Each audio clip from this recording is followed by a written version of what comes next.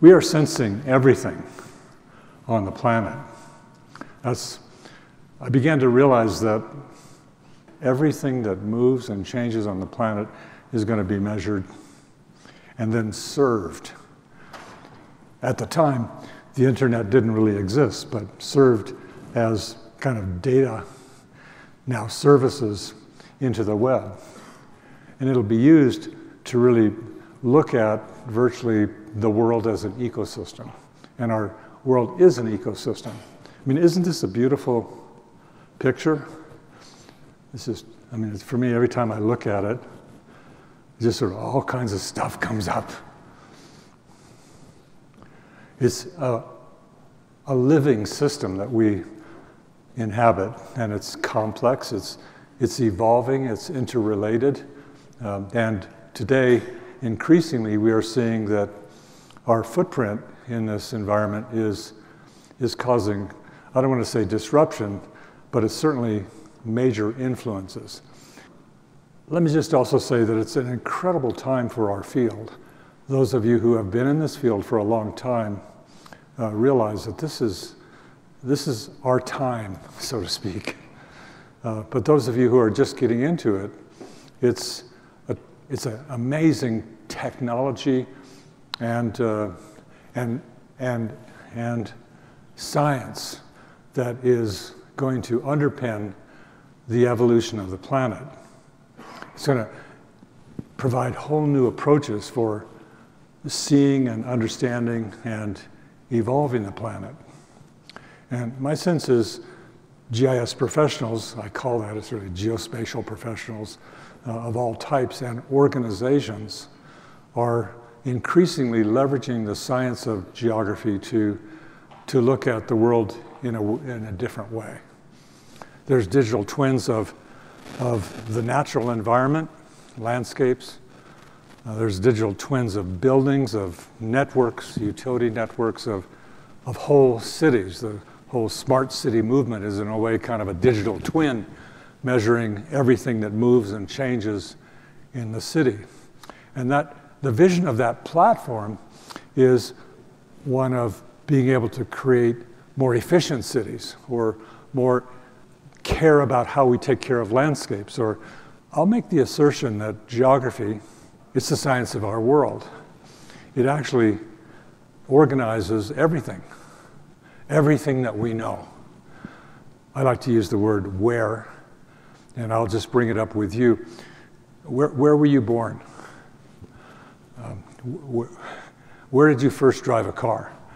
The dimension of where is wired into our brains. This is why maps, the language of geography, are so interesting to people, because they reference seeing the world through this memory. This language is also where we're integrating in virtually everything that we know, because it's the connection point between all of your very specialized fields, whether it's computing or measurement. The vision that I wanted to talk about is this notion of dynamically, not only measuring and sensing, but also serving and integrating and applying that knowledge to virtually everything that humans do. So the notion is, can I take everything that we measure, maps and real-time measurements or remotely sensed information, integrate it into a kind of network of services, think like the internet, and use it to not only visualize what's going on, fire or whatever, but also analyze the relationships between patterns and use those things to support making decisions and planning.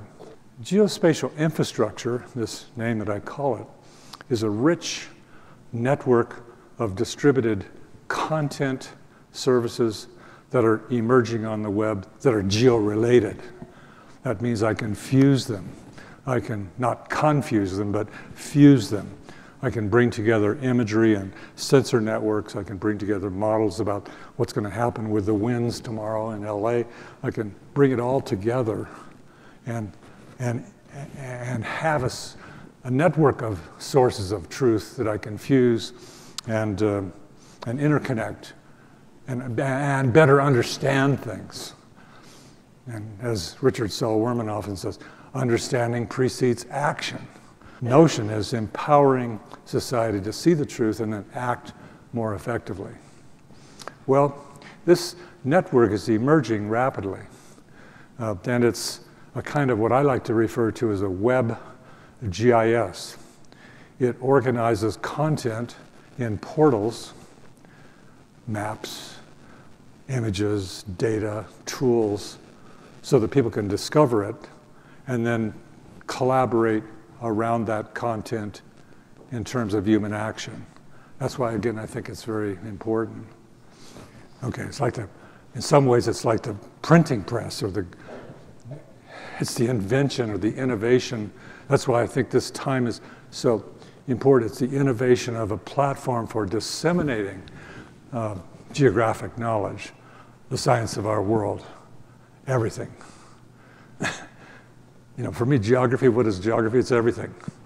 And this notion of interconnecting services across the web is really about interconnecting everything and then serving it up in such a way that it supports enterprise approaches like a utility company or a city or a business, everything for everyone. And that's the magic of maps.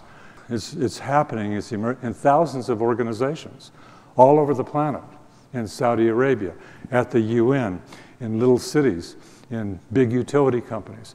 This notion of fusing and sharing services among and between different organizations and different individuals. It's a whole new platform and way of thinking. It's being done in both the public sector and also in the private sector.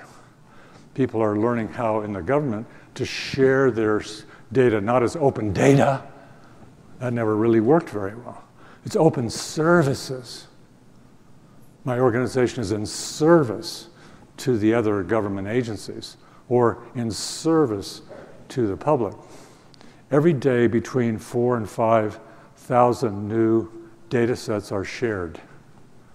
Isn't that a remarkable statistic? Every day. And more measurement is happening. And some of you in the remote sensing world know very clearly this is about to explode. What I'm getting across is that now we have engineered as a community, using standards and other techniques, ways to integrate in virtually every kind of measurement that we know, dynamically, as services. So sensors to services. And whether it's CAD files or BIM models or LiDAR data or imagery data or tabular data that is georeferenced or textual information, it's all being organized around geography using web services. So it's the fusion of everything we know. And that includes, I just threw in a few of these to make it more real, about every kind of remotely sensed information. And it's going into just about every kind of application. These are a few that I just brought together for this day, because this week we're suffering under fires and disasters.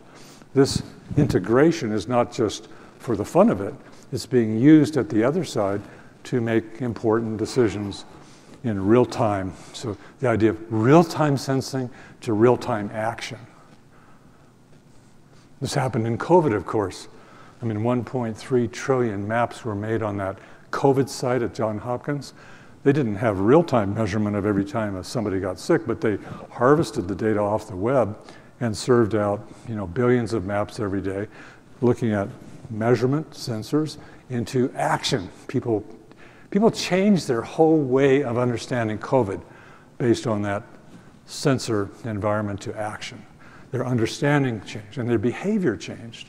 So the great hope is that as we bring this together, we have the COVID as an analogy map, a map as an analogy for shifting how we're dealing with the great problems of carbon or the great problems of loss of biodiversity. We got to get together.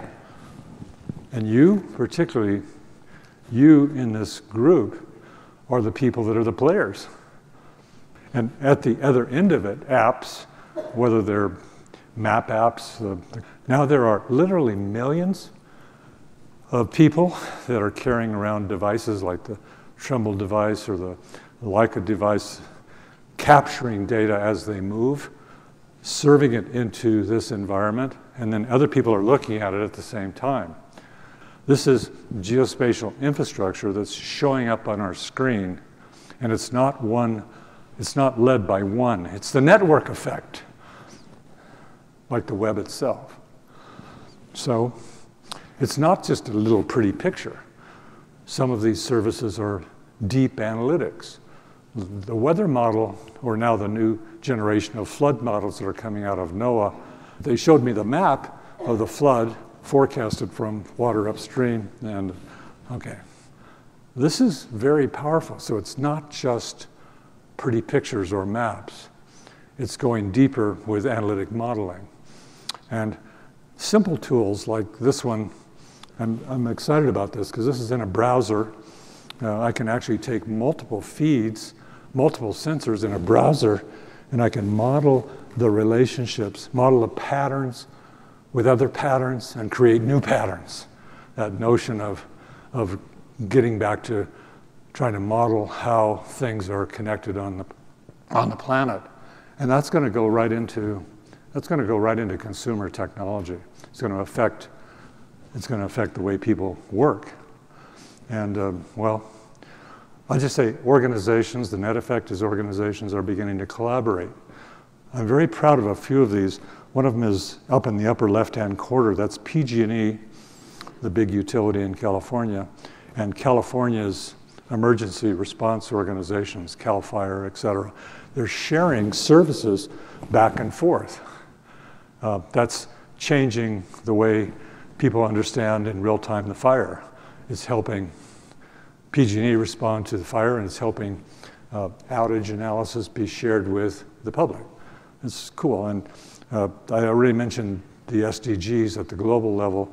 Regional planning in Southern California, this has 197 cities are all sharing services and doing a regional plan together. You get the idea of working together collaboratively, using this platform to both understand and also more effectively act. So the question is, for all of you, is this possible globally?